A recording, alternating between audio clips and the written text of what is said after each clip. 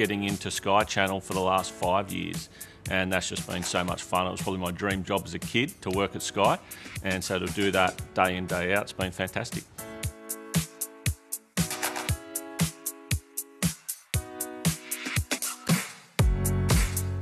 Funny enough, I think it's John Tapp. I think just growing up at that age, he was the voice that I sort of put with racing, and it was just his calls. I think he would call superimpose and some of those sort of big wins when I was at that age where it really sort of sunk into your body and skin that, you know, you want to live and breathe racing. And I think those moments sort of comes to John Tapp. Probably Ian Craig was straight after that, so he was probably the next voice that I remember just as sort of that race calling and racing moment sort of thing. So I'd say those two are the two that definitely resonate most with me. First start in racing would have been a guy called Glenn Robbins, an ex-journalist. He had his own business up and running, which wasn't far from where I lived, and I met him through friends and talked my way into a job. The moment that got me into the media was probably just post-uni actually. I wanted to do a uni course in sports media, but I was talked out of that and did a totally different degree. Finished the degree, got into business, was working there for about 6 months, and I remember it was around Melbourne Cup time, and it was a very structured workplace, and they wouldn't be very flexible with when you could get out and duck across the tab to watch the big races during the spring. So I had a good think about it and thought, this isn't for me. I need to be able to watch races whenever I want, and the only way I'll be able to do that is to work in racing. So I quit very soon after that and started looking for jobs in racing.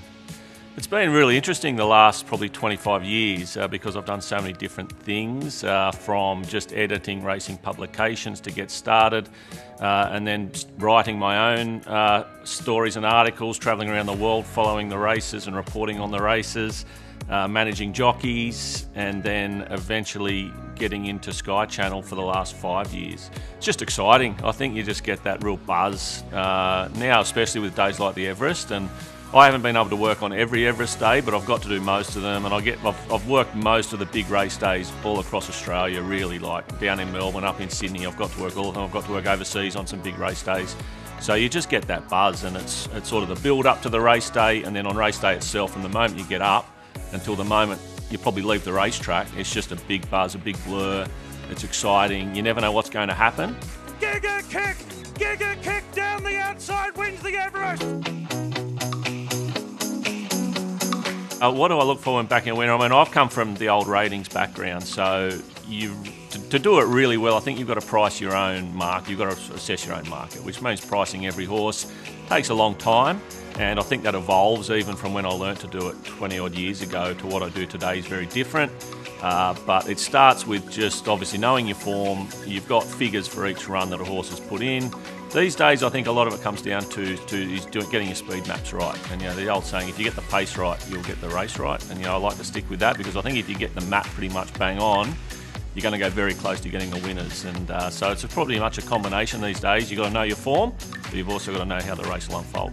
I probably shop early. I think that's just my background, and it's hard to get away from. It's very hard to shop early these days, but you can still do it, and I still do it.